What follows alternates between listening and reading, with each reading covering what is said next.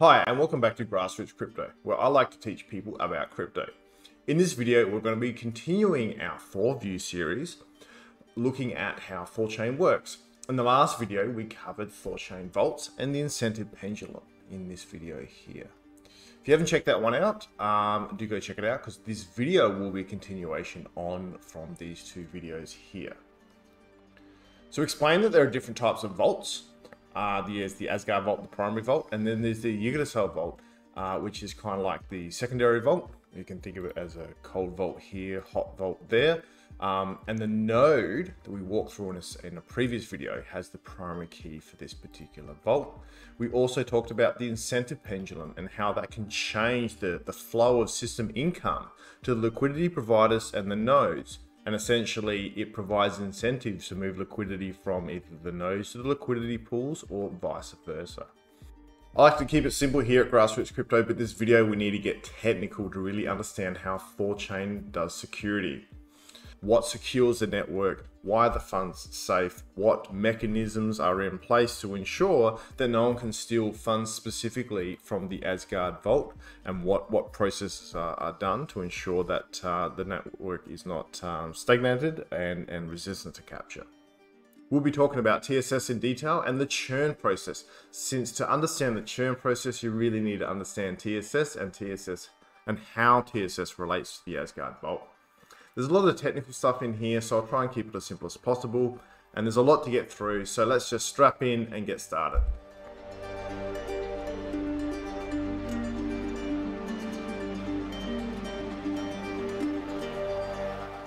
Just a bit on keys first, and I've got a nice little picture. You have a primary key that needs to be obviously kept private, only visible to you. And that's usually your 12 or 24 words, or what they call seed phrase. And then that is used to create a public key through some maths. A public key is then hashed through a special hash function that is used to create a wallet. And to spend crypto, you send money from a wallet, you need to have the private key to sign a transaction in order for those funds to be sent from that particular address. The private key essentially here gives you spending authority on that wallet. So now we understand this, let's talk about vault security. As discussed previously, nodes have the private key to the Yggdrasil vault, so they essentially have spending authority on that. But the Yggdrasil vault is economically secured via the node's bond. If nodes do not do what is expected, they will be slashed, e.g. they'll start losing some of their rewards or even the bond that they put in. If they steal funds, they'll be slashed more than the funds they stole. Recently, a node did not hand back their Yggdrasil vault properly, and they were slashed $250,000 worth of rune, and that was taken to replace the vault that they did not hand back correctly. Node operators are second-class citizens within THORChain. They are paid a lot to maintain and secure the network, which includes their own Yggdrasil vault. And they're paid to do this for the first-class citizens, which are liquidity providers. Put simply, node operators need to do the right thing and secure themselves and their Yggdrasil vault, else THORChain will economically penalize them and even replace them with someone or a node operator that is willing to do the right thing. Withdrawals from THORChain can also happen from the Yggdrasil vault, however that still does require 2/3 majority agreement, and that is managed by THORChain's BFT blockchain, which I'll touch on a little bit later. BFT is Byzantine fault tolerant. So that's what secures the Yggdrasil vault here, or the secondary vaults that each node operator has. What secures the Asgard vault? And who holds the primary key for the Asgard vault, where the majority of the funds are stored? That's a great question. So introducing a wonderful new technology called TSS, or Threshold Signature Scheme. TSS is based, or THORChain's TSS referenced here, and THORChain has a white paper here as well, is based on the white paper here, Fast Multi-Party Threshold ECDSA with Fast Trustless Setup, which is a 2018 paper. This is complex stuff because Fast Multi-Party Threshold ECDSA with Fast Setup technology that THORChain uses, THORChain expands on and adds to, that is then used in different components and processes within THORChain. So it's really kind of complex because it's embedded in all these different parts. So first we're going to talk about this technology, and then we can, whilst we're doing that, see how that relates to THORChain, and we can also talk about how THORChain has added to it. Note this paper was done in 2018, and there's also been some updates on the GG20 that's also been implemented into THORChain. But this should give you a really good concept of the two primary processes that are used within TSS. I've got all the links below, so if you want to learn more, there's Binance has got a nice overview of TSS. We can, I'll get to that in a minute. I've got this is an actual overview from one of the authors. Here you can read this, and this gets, you know, fairly technical with the maths. Here's another YouTube video you can have a look at as well that goes through some of the maths for this particular technology. If you're new to this and you're like, oh, this is kind of tough, I quite like this guy, Computer File, and he goes through in this particular video Diffie-Hellman, which is a key Diffie-Hellman key exchanging without revealing the private key, and he does it like really cool with these glasses and colored dyes and stuff like that, so you can understand the mixing. I find that this is quite good to understand, and you can also read the this is the THORChain white paper as well as THORChain's TSS white paper as well as obviously the actual underlying original GG18 paper. So all the links will be in the description below, and you can have a look at them in your own time. Before we get into talking about this, let's just understand what ECDSA is. ECDSA stands for Elliptical Curve Digital Signature Algorithm. It's used in crypto, like Bitcoin and stuff like that, and it's how a private key is used to sign a message or a transaction when you spend your crypto.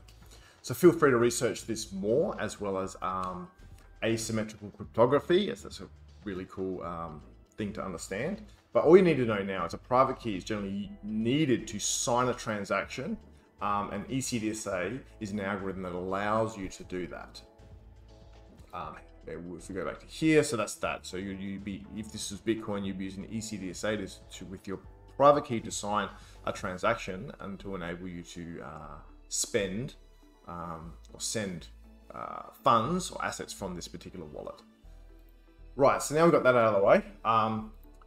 When we go back to here, so fast multi-party threshold ECDSA with fast trustless setup has two main parts. There's the key generation process, and this allows nodes to sign transactions within a key signing process by creating a very special kind of key. All nodes must participate in the process because any node may be required to sign a process. So that's the key generation process. Then we have the key signing process. So given n amount of node operators, or all parties, a threshold of T nodes are required to sign a transaction. In THORChain, the threshold is 67%, thus 2/3 of the nodes are needed to sign a transaction for the key signing process to be completed. There are 36 nodes currently in single chain ChaosNet, so 24 of the nodes are required to be in the key signing process. But kind of what I said before, all 36 will need to be in the key generation process. So let's talk about each step in more detail. So let's first talk about the key generation process. This allows a public key to be created without a private key. Then the public key is used to create a wallet address or a bunch of addresses. This is how the Asgard vault is actually created, which is currently a BNB address. There's also a Thor address, and then more will be created within multi-chain ChaosNet for Bitcoin, Ethereum, and so on and so forth. So let's have a quick look at that one. So this is the current Asgard vault address, and this would be the public key that's being created here. The public key is created by all nodes working together to perform complex maths to create this shared public key. This involves all nodes sending secret shares and performing complex maths on each one to create this public key. Nodes have to have good communication with each other, clocks are synced, and nodes need to have an awareness on who all the other nodes are in the key generation process. Two keys are actually created on each node, a private key held by the node that is used for future signing of transactions, and a public key that is sent around to all nodes so they can verify each other's signature later. These keys are specific to the node, not to the vault. Collectively, nodes use this complex math creation to create that public key here. The THORChain white paper puts it like this. Once a TSS key pair is generated, the local party stores the share of the TSS secret key locally, and the public key is known and agreed by all the parties. If any parties do not cooperate in the key generation, others blame them. Since the local party only has the cryptographic share of the TSS secret key, no party can recover the secret key that matches the public key that generated among all the participants. As a result, no parties can sign the transactions on behalf of the rest of the participants. Right, so really, the key things are obviously that TSS creates a key pair. So there's two, there's a private and a public one that's used for the nodes to verify each other, and that the local keys that the nodes have are irreplaceable and can't be reverse engineered, and a node cannot imitate another node because each part of the secret share is unique and specific to each node. All node operators must be active to do this, and all must do it properly, else the process fails. Adverse actors can try and attack and disrupt this key generation process to reveal secrets of the good nodes that are sent around, thus compromising security during the key generation process. And this is why it must be done completely and properly by all node operators. If adverse actors are detected during the process, or for whatever reason it is abandoned, the entire process must be restarted. This must happen to ensure strong security. You can read more about this in the THORChain white paper. THORChain will slash node operators who cause a key gen process to fail, and there it is here, 1 hour of revenue. The paper puts it like this. If any of the signers abort a key generation or key signing process, which we'll talk about next, which results in any attributable failure, all participants can make a blame transaction. If consensus is reached on who to blame, e.g. what node to blame, the blame node is penalized and cycled to be churned out. If any parties do not cooperate in the key generation process, others blame them, which will slash ruin from the node operator's bond. If the key generation fails, THORChain will wait 1 hour before it restarts the key generation process again. The blame process is something that's a part of THORChain's TSS process and not a part of this particular process. Here, THORChain's added that subsequently. There's a bit more to the key generation process, which you can read about in detail in THORChain's TSS white paper, as well as this paper here. And you know, it goes to quite amount of detail, looking at all the maths and stuff like that involved. So knock your socks off going through this. In THORChain, when a key generation process is completed, it would have been done with a specific set of nodes, and a new Asgard vault would have been created, and this is the first step in the churn process, which we'll cover a little bit later. So now let's move on to the key signing process, this process here.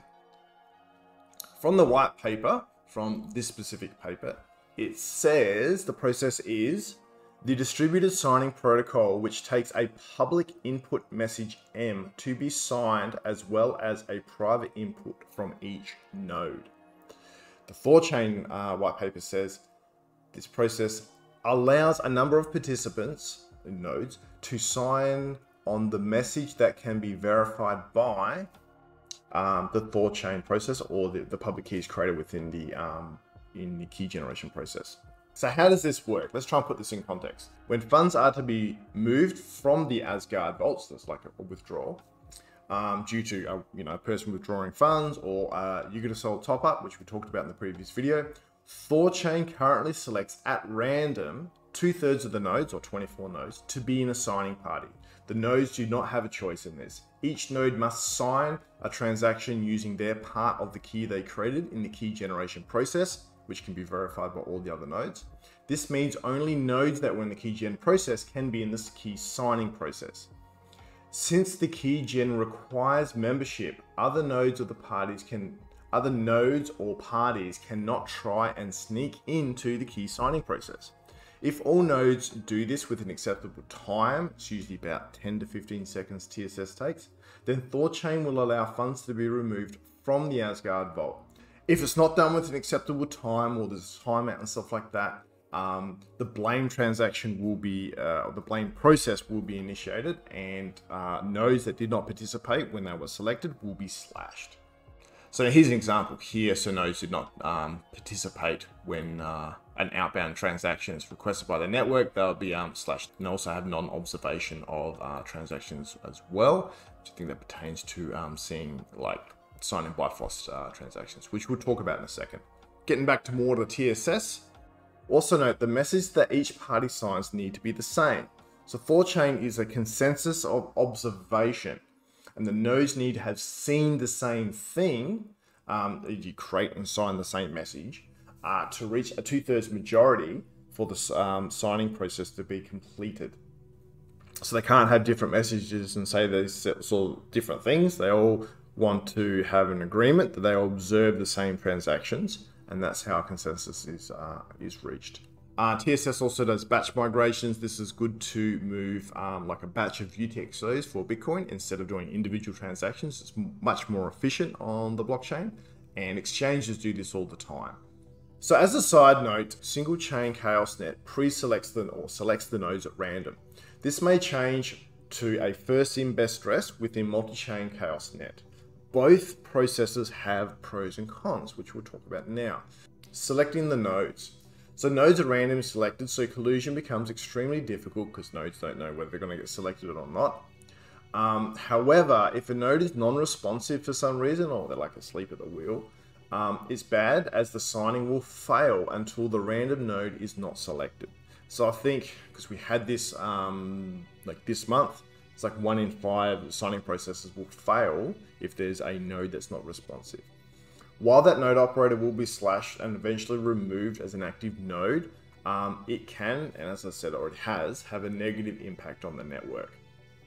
So looking at first in best dress, signing nodes may not be distributed as much as they would be if they were selected, and may favor more nodes than the others, particularly ones that tune themselves to be quicker than other nodes. But it will ensure that nodes are responsive and able to sign. Also, I guess, remember that nodes are anonymous and don't know each other, so collusion is going to be very difficult at the best of times. How this all plays out, we'll see in multi-chain ChaosNet. So back to how the Asgard vault is protected. The two processes described means no node ever has the key to the Asgard vault. The main points to remember here are: the private key to the vault never exists.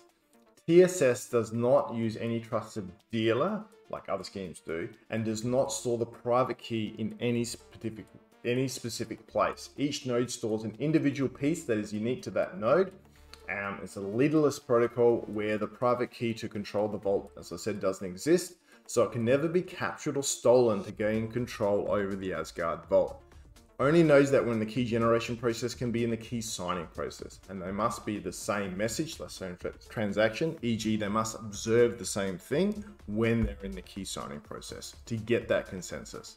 So there is the required cooperation of the nodes to generate the public key, the required cooperation of the nodes to sign the same transactions that move funds from the Asgard vault. This is what protects the Asgard vault. The maths used in the two process makes the TSS process unforgeable. You can check out all the proofs within the white paper because they go through them in quite some detail.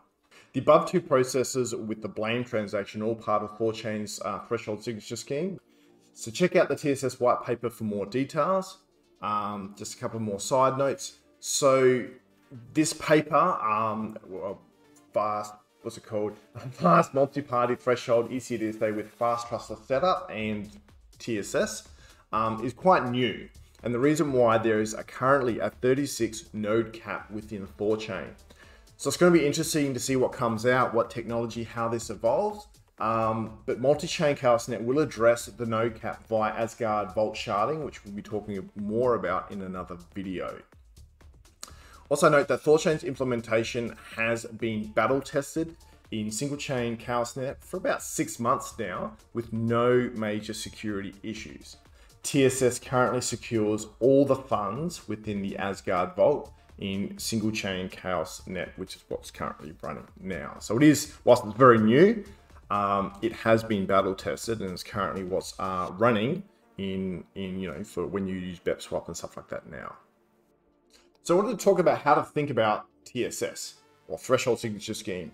And I always draw it sort of like, I guess as you learn more, you think about it differently. So you think about like TSS protects the Asgard vault in this respect. So, the nodes have to come together to perform the TSS process, the signing process, and this is what protects the Asgard vault. And you see them as sort of like conceptually two different things. But then, as we've gone through with the key generation process, the key generation process actually creates the vault. So in a way, TSS, you can think of it, it is a TSS vault, or TSS is the vault. So Asgard, TSS, like it's the same thing because the key generation creates the vault itself. Going further to that point, then like the nodes protect the Asgard vault. But if you think about it further, TSS is the vault and the nodes need to adhere to the TSS process, else they will be penalized and replaced. So nodes don't actually secure the Asgard vault, TSS does. TSS kind of like secures itself and the nodes need to adhere to this process.